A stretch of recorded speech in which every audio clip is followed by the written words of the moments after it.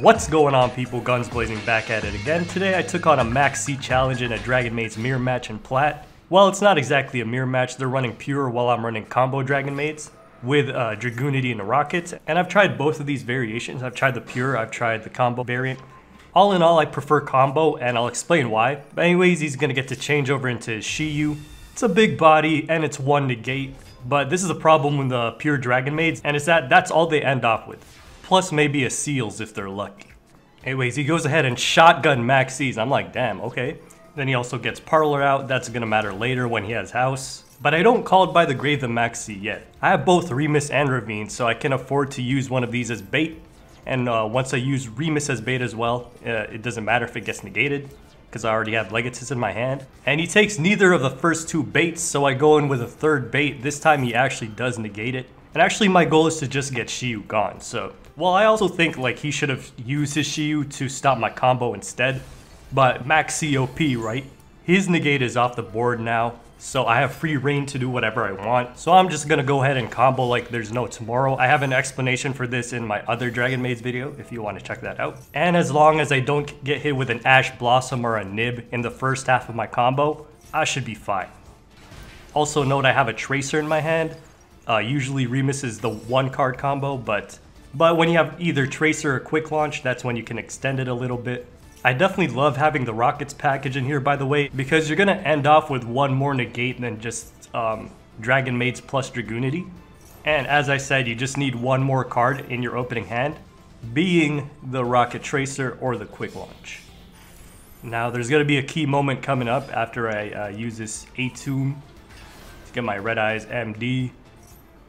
This is going to get Baby Rock. And it's at this point or earlier he should nib, because once I get Baby Rock out and I synchro these two out into Crystal Wing, after this point your window's gone. Like, I can now negate the nib, so he'll need like nib plus effect Veiler or something. But either way, no nib comes through. Either he didn't want to or he doesn't have it. At this point I get my Changeover, which is dropped into the grave by Parlor with the Parlor Nurse combo. And at this point I got my second negate out, so I can play through nib.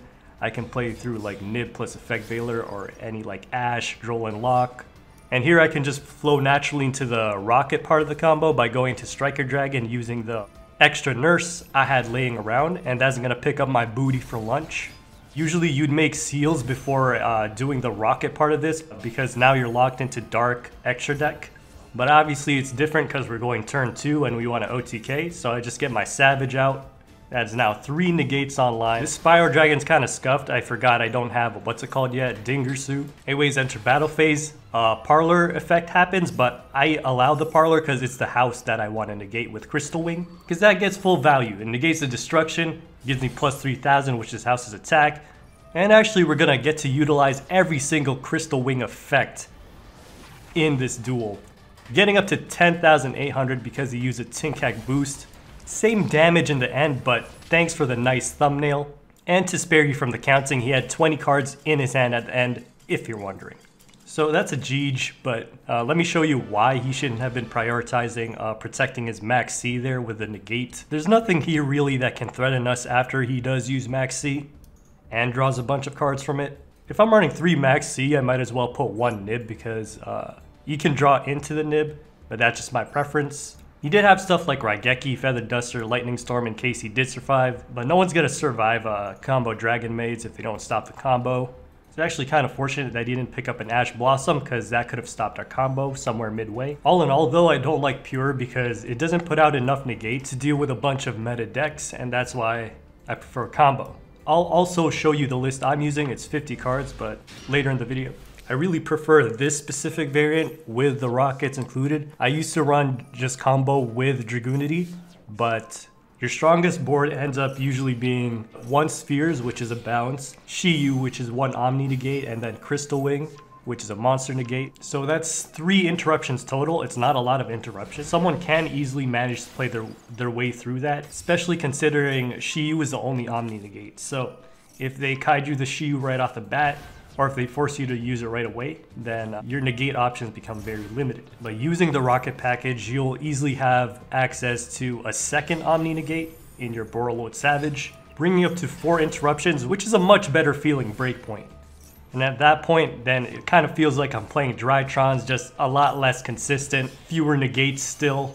But then at least I get to play an archetype I actually like, whose arts and thighs I actually enjoy.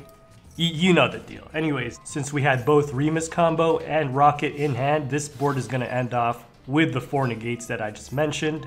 There is a way to end with like 5 or 6 negates, but you have to draw a very specific set of cards. Also keep in mind that you can also go, what's it called, Chaos Ruler instead of Borreload Savage with this. It could potentially pick you up an Effect Veiler or a Nib or some follow-up for the next turn, but I just choose to go for the negate here. And then I go ahead and rudely take up my opponent's standby phase with my mini Dragonmaids. Here's where having the second Omni negate comes in. I can use Savage for this Lightning Storm and still feel pretty safe, still having the Shiyu on board. Go ahead and Crystal Wing the Trap Tricks normal summon because it also destroys. Again, there's no real competitive reason to be running this over the top tier decks, but you know, I'm a Dragonmaids enjoyer. I enjoy me some Dragonmaids. This is going to be my main deck for the season. Here's an interesting one versus Drytrons where they actually interrupt my combo, which I'll be real with you, if you get your combo interrupted, then you're pretty much boned. Luckily I have a small fallback, which is my Parlor Dragonmaid normal summon. If you open with Parlor or Chamber, you can recover this as long as you have one high level dragon, because you can just pick up Changeover and use that to fuse into Shiyu. But that's gonna be it from me, looking like a pure Dragonmaids out. Anyways, let's be real, if you didn't brick with Drytrons, then we lose this, but he bricked, so that's why we have this replay. This is also why we have this replay, this Royal Decree and Lava Golem tech. I guess the Royal Decree is to counter Eldritch and stuff, and that's a pretty smart idea. Any Royal Decreers, let me know how it's going. Is it worth it? Thank goodness I sent Tidying so I can get my Shiyu negate back online. And I'm just gonna negate the Benton in the grave, because if I do that, then his turn's done. Interesting though, the Lava Golem instead of just a Kaiju. If I didn't use my Shiyu summon, he can't use it, but obviously I'm not gonna like foresee that happening. Boys, I'm also not gonna lie to you. I built a Drytron deck today too, but I'm not gonna use it unless I go on a heavy loss streak and I get tilted. Guys, I actually got 2 Royal Decrees going on. Anyways, here's what I was running for this video. It's a 50 card pile, a steaming hot pile of 50 cards. And I crafted a lot of these cards today. Also finished practicing Dragonmaids by itself, and then also Rockets by themselves, so I won't be lost half the time anymore when I'm trying to pilot this. It's not complete yet though. Like, it's playable right now, but it's not complete. There's still a couple of crafts that need to come in, and I don't know if I want to keep it at 50 or go lower or go higher. I kind of want to say that 50 is a sweet spot though. Like, if you go higher than 50, it's gonna get too bricky and you won't draw your starters as often. But lower than 50 is like, you won't be able to not draw the bricks in the deck. The extra deck gets really tight though, like you can't run more than 1 copy of House and Shiyu. So once you get a House out, like that's it. You can't do a Shiyu negate again. So actually I don't know which one I'd prioritize, having more houses or having more spheres, but right now I'm running 2 spheres. If you noticed, I don't run as much hand traps with this one, mainly because like I can't afford to brick like that. Plus it's not a 40 card deck, so the chances that you'll actually have a hand trap on you when you need it, it's not gonna be that high. What I'm more concerned about is that it really gets pooped on going second, so that's why I'm trying to run Dark Ruler no more and get my hands on some more droplets. And the last thing you should note is that 1 card on the right that I haven't crafted yet is Dingersu.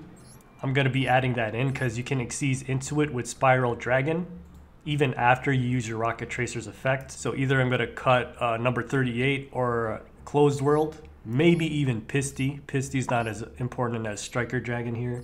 But yeah, that's going to be it for this one, boys. As always, deck list and OnlyFans in the description below.